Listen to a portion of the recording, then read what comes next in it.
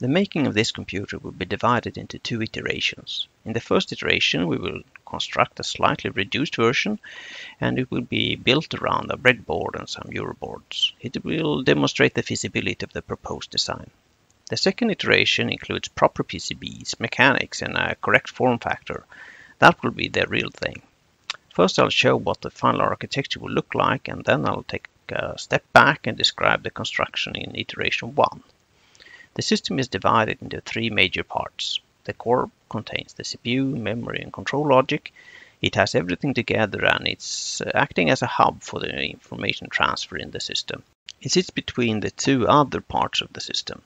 The front side is organized around the user interface bus, to which there is a set of user interface boards attached. These boards represent buttons, switches, LEDs, and other controls to the user in a fashion that is similar to the 8800. The reason for making several boards and not one, as on the Altair, stems from the decision to make the front panel flexible and reconfigurable. The purpose of these boards is only to interact with the user and not the environment. Such environment interaction is assigned to the expansion boards, which reside on the backside of the computer. Expansion boards are exactly what it sounds like, that is, cards for audio, video, storage, communication, etc. These boards are attached to the core system via the expansion board bus. If we break down the structure into some more detail, we can see that the aim is to have 16 expansion boards organized into two different backplane buses, 12 user interface boards organized in two different user interface buses with 4 and 8 slots respectively, and that the core structure is broken down into 4 boards. That is, the main board, the extended main board, the backplane boards 1 and 2. The reason for this division of the buses and the core boards is mainly a practical one.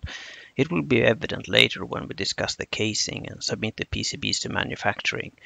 There are limitations on the sizes of the PCBs and the 3D printed items.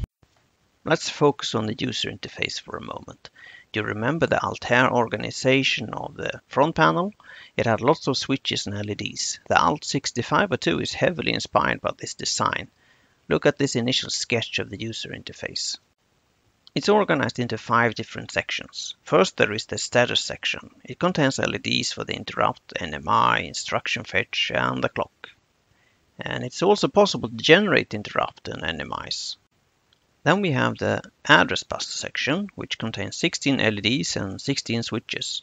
And the data bus section is very similar, just with 8 switches and 8 LEDs instead. The difference with Altair is that the address and data switches are separated. The memory access section is almost a copy of the Altair examine and deposit functionality. If the read switch is flipped upwards, data is read from the address given by the switches. When flipped downwards, the data is read from the next memory position. This is handy when reading long memory sequences. The write switch works in the same way. The CPU control section contains reset, clock generation control, and single stepping functionality.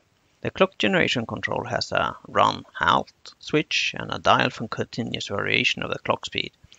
A 3-way switch for 100 Hz, 10 kHz, and 1 MHz, yielding a total frequency span from 1 Hz to 1.5 MHz approximately.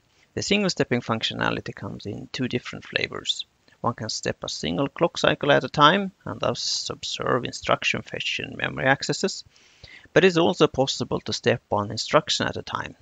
This latter functionality is possible with the selected CPU of the system, the 6502. I'll go into more detail about that later.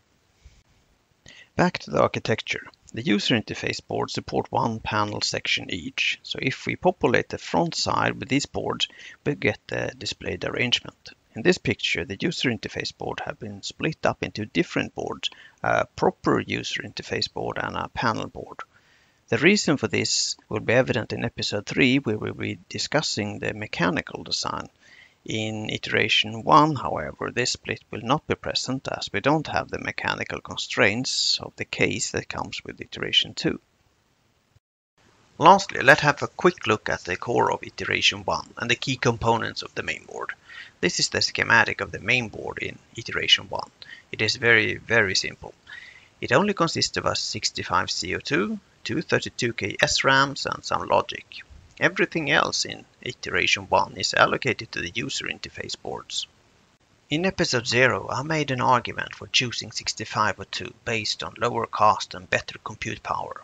I chose the CMOS version of it, the 65C02, partly because of the availability today, but also because I wanted to be able to single-stop the CPU. That wasn't possible with the original 6502 as it had a minimum clock frequency of a few hundred kilohertz. That in turn was caused by the NMOS process technology used in the original device. Since I chose a cheaper processor and the counterfactual circumstances allows for cheaper memory, I spent it all on maximizing the memory to 64K. We now have the entire memory map covered with SRAM. In iteration 2, the address decode logic will be modified to support inclusion of other memory spaces on top of the 64K space, an approach I will refer to as overloading.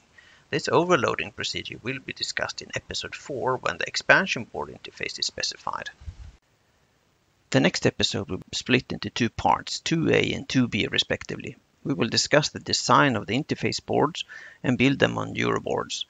We will also build the iteration 1 version of the core system on a breadboard, and we will finally start to execute some code. See you next time!